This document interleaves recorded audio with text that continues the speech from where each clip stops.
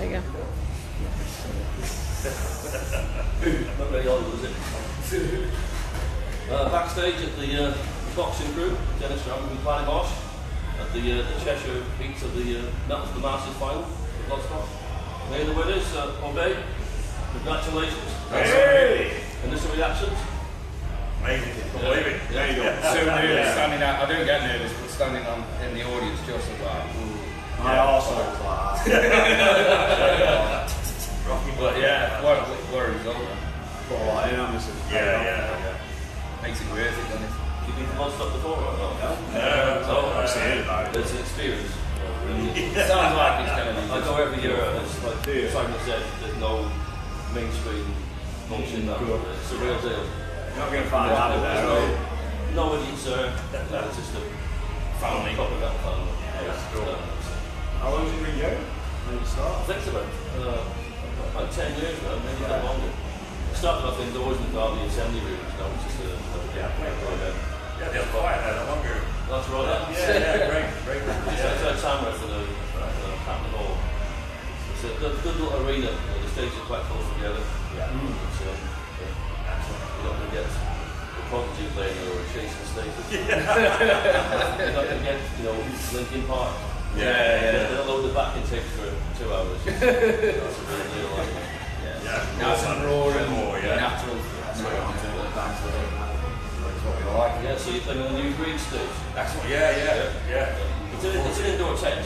That's But right. it's a good set. It's not like a tent. A medium-sized marquee then. Yeah. Circus tent. Parlour as well. So what's it? That's our weekend, isn't it? So you plan on going for the whole weekend or just Definitely. the one day yesterday? So I get days off work, man, And I think when you camp there, it isn't that far to walk. I already booked 2 weeks just in case. If not, if you want to one, you want to I work in a music shop until they're lax, so I can just like fly the weekend up. Dead lax. Stoke it out, isn't it? No, I teach you. Dead lax. Change it around. So I'd be a crack weekend. Can't wait. Black Label on Sunday as well. Yeah, Zombies after. Zombie as well, man. That's going to be fantastic, yeah. Right, so just anybody who hasn't heard of you before, how did the band come about? Who started the band? Steve, yeah. Back in 2008. Right. No way. I know, who knows us, it's teenagers like. I've known these guys since they were like 15, 16 and I've sort of grown up with them, but they've been bass players, I've played in loads of different bands. Between 15 and 20 years we know the It's real inbred. Like band, isn't it? Yeah, I wouldn't say inbred though. But like, I've known these guys since they were like, teenagers, like, we've done this since we was 10. Yeah. But it's just ended up coming about you and solid lineup now.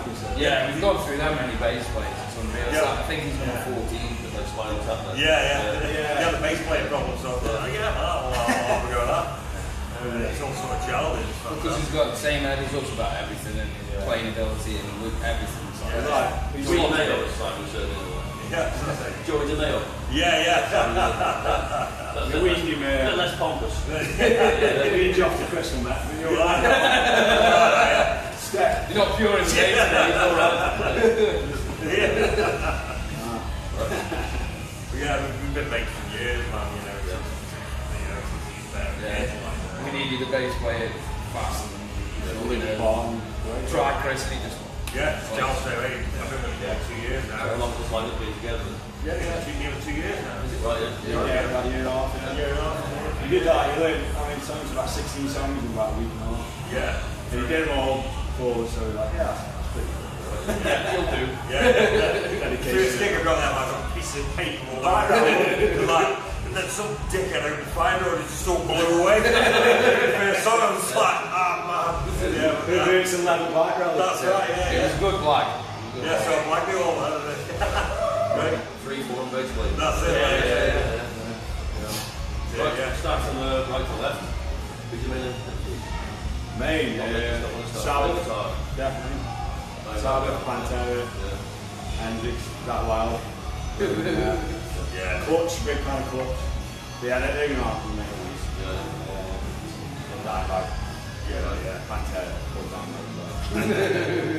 So what's the idea of putting the both side California. Just something to do. I like. Yeah, if you go to so many shows, and everybody's playing the same thing. Right. It's just something to stand out. Yeah, that's right. Then straight at the end, I'll drop into something, obey again, something like that. Yeah. We've always done it though, haven't we? Yeah, it was superstitious. People remember it, don't they? Just try and do covers in a different way. Yeah, like superstitious. Yeah. Right, so yourself, favourite bass player? Bass player, God. Can't say so. Yeah, he plays many instruments. I'm multi-instrumentalist, so it sort of crosses over into all sorts of different genres and all sorts of stuff. It's just, I just respect anybody who can play the instrument.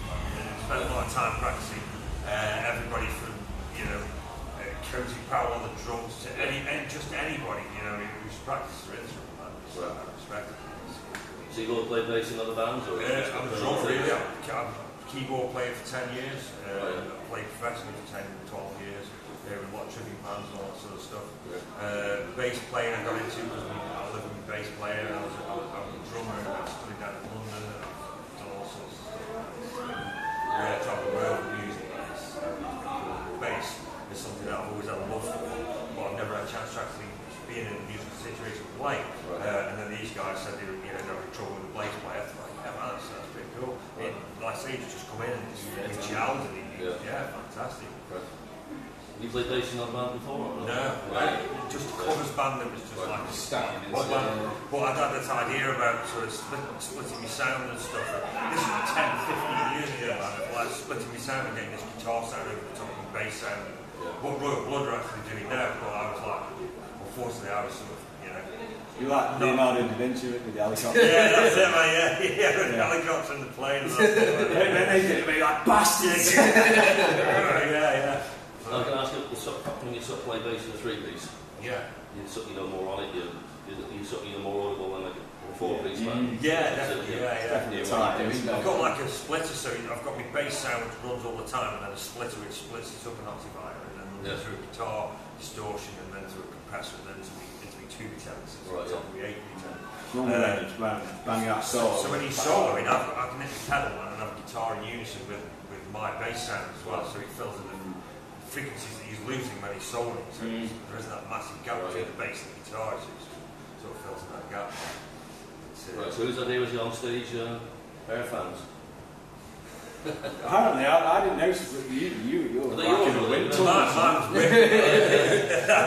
I couldn't feel mine. I was too old. I was too metal. Venues. No, mine's like Went out and bought an industrial fan. Very that sort of thing. Yeah, look cool, man. Yeah, blowing the German power metal bands. That's it, yeah. You're like Steve Iron. I thought shall I put them on first and let the other guys use them? I thought they'll have a sweat. I look cool when we'll be out blowing in the wind. I was in mine right to the balls. Right, yourself, favourite drummer, inspiration? Oh, many. Vinnie Paul, Chris Adler, Gene Ogun, massively. Who used to play with the first metal band Death. I think it's with Fear Factory now. But then he goes from that to like your fusion players like Dave Weckl and loads of. I mean, you can't beat the old Buddy Rich.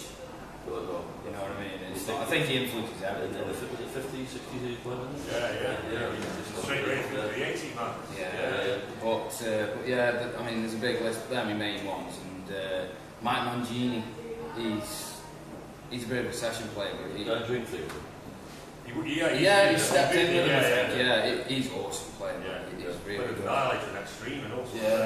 But they're my main ones. But it's just, I mean, I teach as well. But when I've got students like playing stuff that's, I've got 11-year-old students playing along to Wow God, and he's having me teaching him the drum parts, and he does it and like, fucking hate you. And you can play to Chris Adler, it's like, but it inspires me so much as well, like my students, you know what I mean? Like seeing them coming, like, it keeps me on my toes, and it's like, it's just awesome when you see them.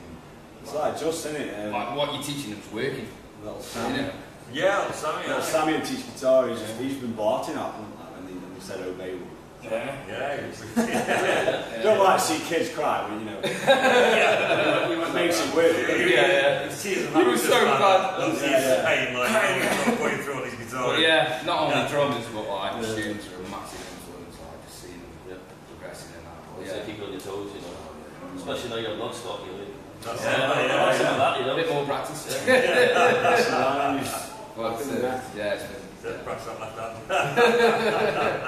I think that's about it. Thanks for your time. Congratulations once again. Nice one, mate. Thank you. It's been a pleasure. Yeah. Awesome, man. All right, yeah.